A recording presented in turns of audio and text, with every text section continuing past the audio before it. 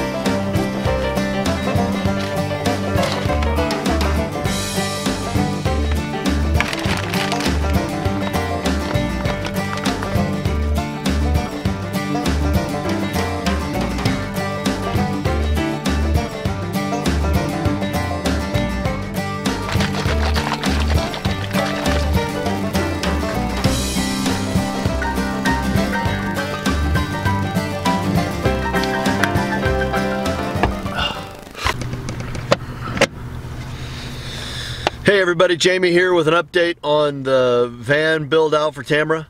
I promised at the outset from this that if we went through the process and ran into little hiccups along the way that I would include those too, and I don't know that I would necessarily call this a hiccup, or you know, it's just a logistical challenge that has to be dealt with, and I want to show, if you're out there looking for your own van or rig to live in and you run into extra, more than maybe necessary issues to make that happen, that's completely normal, and I'm going through the same thing getting this van for Tamra. So let me share with you what's going on. Right now I'm in Provo, Utah. We're gonna do the build at Gal's house. I don't know if she wants me to say her name yet or not, but she's been kind enough to offer us some property aside where her house and some property is up near Ogden for the build. So I'm down in Provo. Ogden, I'm gonna say, I'm just off the top of my head, is like 80 miles north. I'm guessing on that, but the time has come for us to go ahead and pull the trigger on a van. One of Tamra's parameters was that she wanted to be able to stand up in it, and so we initially started looking at skoolies. We initially started looking at shuttle buses, such as the type that you would use to shuttle people to and from the airport, things like that, municipal type vehicles.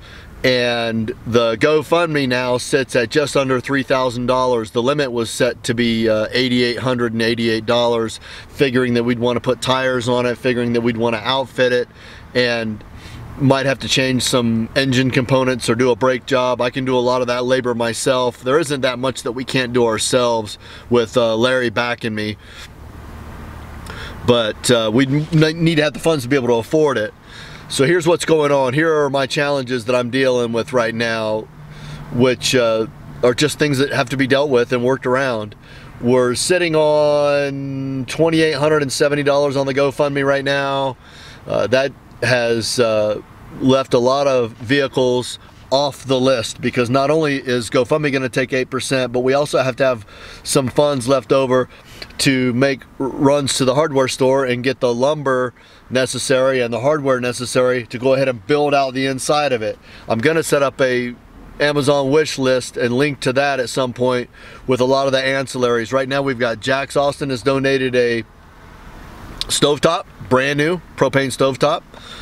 Scott and Laura have donated a Thetford porta potty. It should be at Kay's house right now.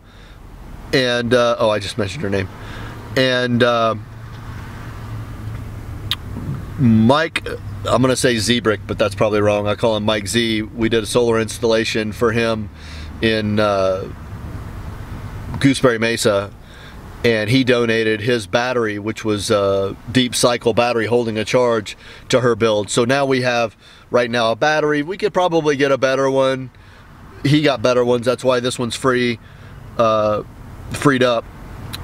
We've got the stovetop and we've got the Thetford porta potty. We still have a long way to go as far as the bed, the drapes, the curtains, the bedding, the refrigerator, the solar panels on the roof, the solar controller. You know, we still have a long way to go with all that stuff, but I've now decided that I'm not going to look for a high top and let that be where we start. If we can find a good solid van with a good engine and transmission and not very much rust on it, and it's got good bones, then we'll go ahead and look for a high top that we can get a donor from a junkyard, or get her off on the right foot with the van that we get, and she can look for a top, you know, in her spare time.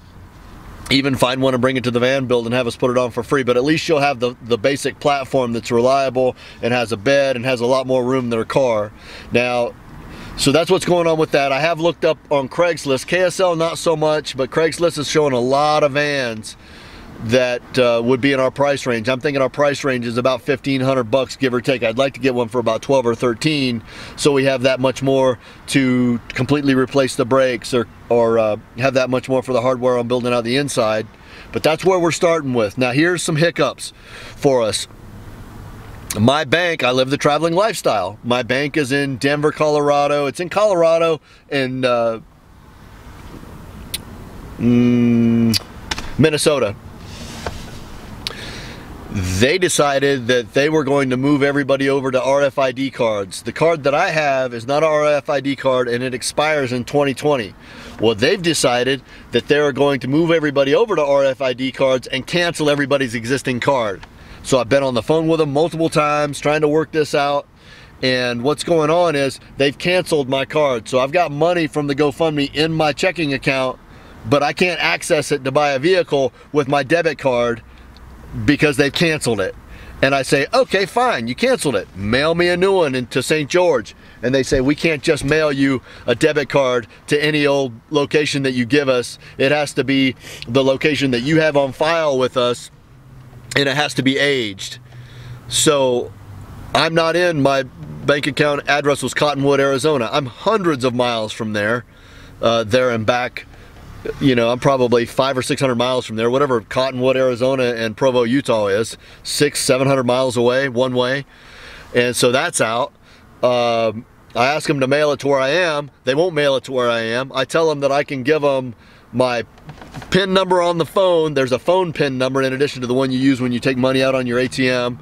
I can give them my phone PIN number. I can tell them the location that I set my account up. I can tell them how long I've had my account. I've had my account for 20 years. I can give them the ingredients to the secret sauce, a treasure map to where the treasure's buried. I can tell them things about their bank that they don't even know. There's people that have been working there that were 4 years old when I set up my account. I mean, everything that I try, TCF Bank will not send me a card.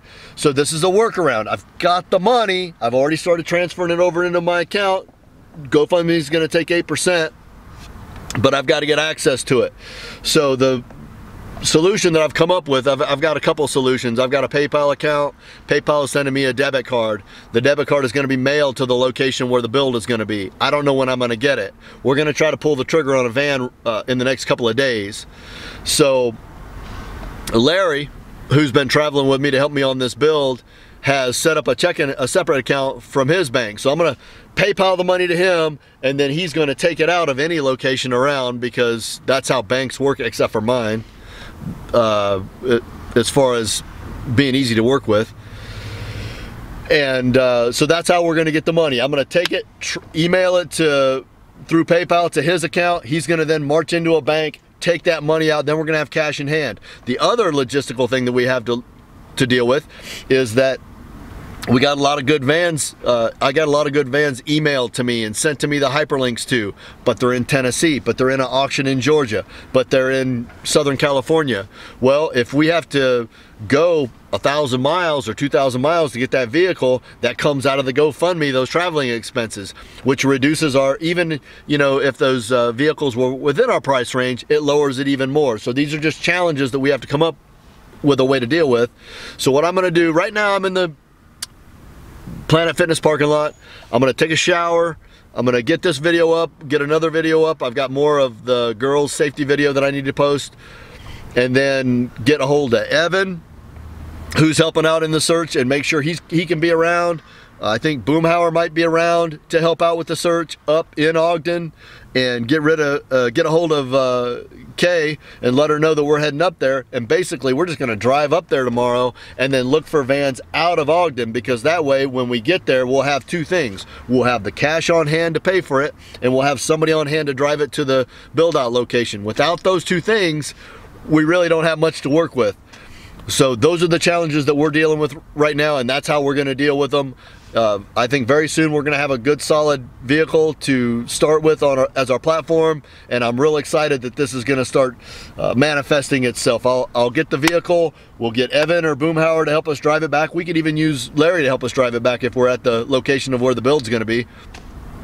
And then we will come up with a materials list, start a wish list on the Amazon for the solar and stuff, and start building the inside of it out. So that's where everything is.